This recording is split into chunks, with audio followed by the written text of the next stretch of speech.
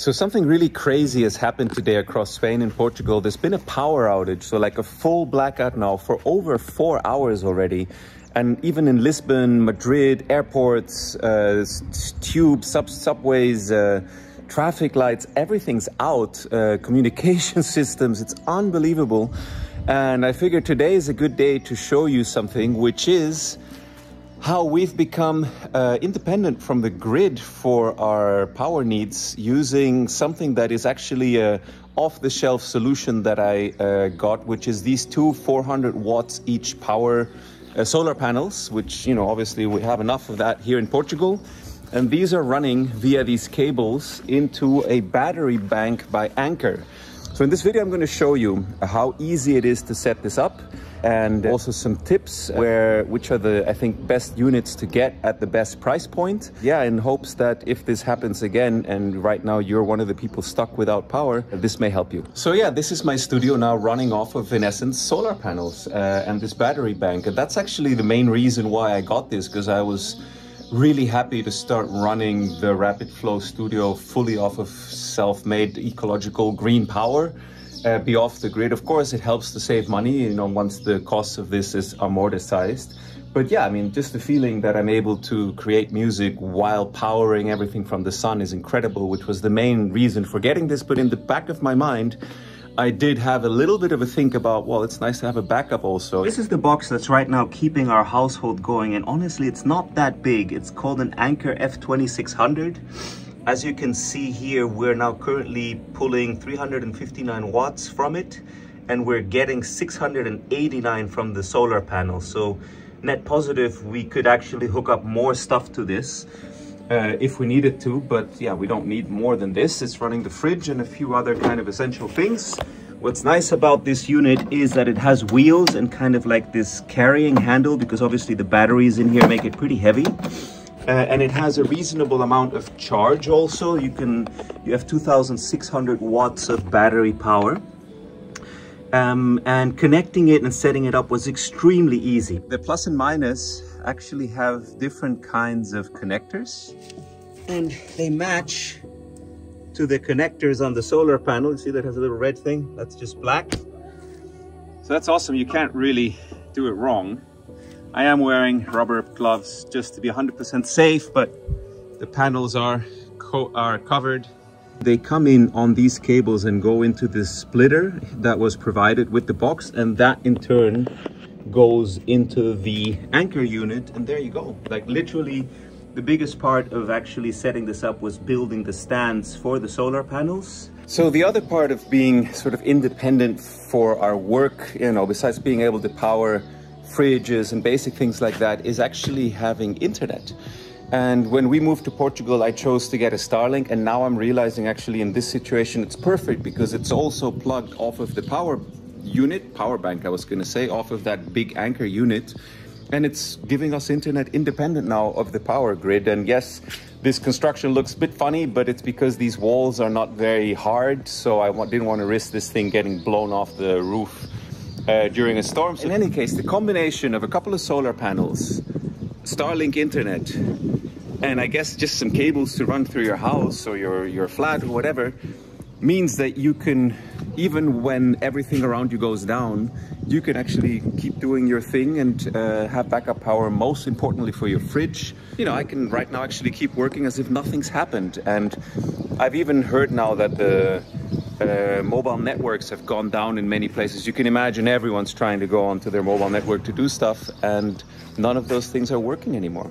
Okay, so let me walk you through all the devices that I got and why I got them. This is the company that I got them from, called Solar Power Supply out of the Netherlands, Hetom.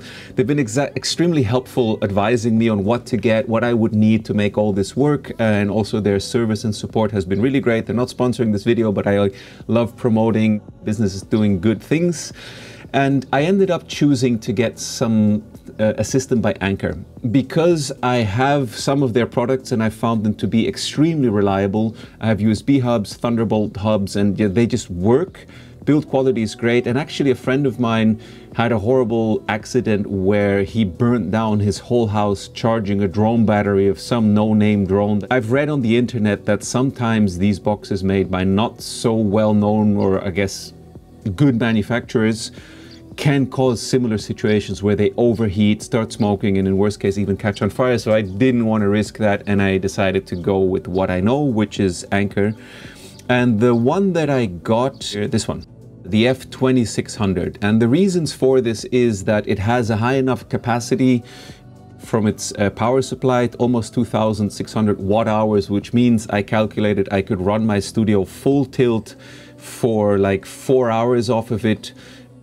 And well, maybe 3 actually, and if the solar panels are charging that system by 800 watts an hour when the sun is out, I could run it all day. But then of course I was also going to need solar panels, and when I started looking at these solar panels, I realized that the ones Anker does themselves are pretty pricey. Let's have a look. This one here, this would be the correct one, which is a 400 watt solar panel. This thing can take up to 800 watts, so I would have needed 2 of these.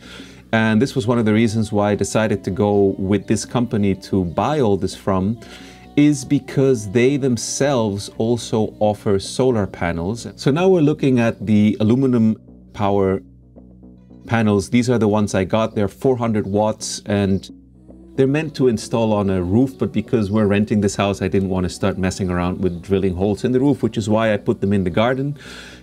So that is basically what I got, and then I just needed some cables because the solar panels are in the garden. It's a bit of away from here, so these are the ones I got. I got 2 sets of these, 2 panels, 2 sets. So then the final thing that I needed was a mounting system, which is what I got, again made by this company, and very easy to put together. I put them together with my son on a sunny day in winter, getting all this set up. Ended up mounting these on wooden beams and then some blocks to get them above each other, as you just saw in the garden. And that was basically the whole setup. I researched a bit online, and you have to be careful with the solar panels of not leaving them out in the sun, full sun, without being connected to something. Apparently they don't like that, so I had them covered. I wore rubber gloves when making the connections just to be safe that, you know, no electricity can somehow jump through me. So that's probably prudent. But actually, other than that, connecting it was a piece of cake. Like literally 1, 2, 3, 4, 5 connections and they were up and running. If you're looking to build something like this for maybe a flat, if you have a balcony or access to a little garden or something, you could go for one of these mid-size units. And you know, you have to check how much peak output power you would want. But a fridge in our case was like 150 watts when it was running, so not that much. Obviously you can't run a hairdryer off things like this because it's too much watts. I mean, this would just about pull a hairdryer. There's huge ones also, like this one here, which has double the load, but it's also kind of double the price. You can add on additional expansion batteries. I may do that at some point to have more juice in the batteries. You kind of just stack it on top and then you have another 1,000 watt hours of power that you can charge up from the sun. There's even more capacity ones that you can add. But I think as a starter set, what I can share with you now is that this F2600 combined with the other products that I showed you here in the shop is a very easy to install setup. I'm sure that the wonderful people over at Solar Power Supply would be able to help you to plan a system dedicated to your needs. Shipping over here to Portugal was flawless. And maybe as a final thought, why I think it's always a good idea to buy from reputable brands and authorized dealers, especially with something like this. This is like one of the few things I would not buy used because of the batteries, but also because you never know what's been done to a unit like this before you got it. So that's why I decided to get something new. The F2600 actually broke. It got a bug after about 4 months of use. It wouldn't seamlessly switch over anymore between the input from the wall, the 220 volts power, 230, and the solar panels. And I contacted Anker and they responded on a Saturday within hours. And I uploaded some logs and they let me know, okay, your unit's broken. Unfortunately, we're going to have to replace it. So, and that I think is something which you only get if you work with a brand that actually has a customer service that you can get in touch with easily and that is in your time zone and knows how to ship stuff in and out and whatnot. If I had bought this off of, I don't know, AliExpress or something, that would have been a very different story. So yeah, my suggestion is to go for quality in something like this. You know, charging batteries and everything like that has some risks, and you want to have stuff there that's safe. But actually knowing how complex these systems are to build, if you're doing it like kind of the traditional way with, you know, banks of car or truck batteries that you need to connect together and then maintain and everything, this is actually a very easy system to set up. So I hope this has been an interesting video for you to get a feeling for how easy it is to set up a system for backup power for your home or your business. And maybe in closing thoughts, as you probably also now saw from the prices, you know, a system like this for the capacity that I needed is not exactly cheap. I think all in all, I spent roughly 2,500 euros. However, of course, you know, it's tax deductible. It gives me the peace of mind that if power does go out, we have a backup solution. But more than anything, I got this because I know I consume a lot of power with everything I do with my business, with this studio. And this system is able to power my studio the whole day off of the sun, which is an incredible feeling.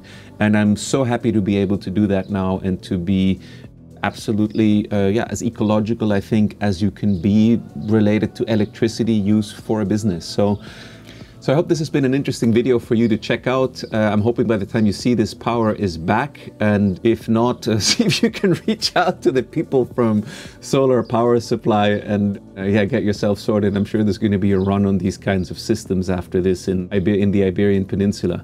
So take it easy. I'll see you on the next video. I know this is very much out of the normal topics of my channel, but I think it's interesting to see how we can all contribute a little bit to a better type of net carbon balance, but also have a backup solution for power in the case that the grid goes down around you. All right, I'll see you on the next video. Take it easy. Bye-bye.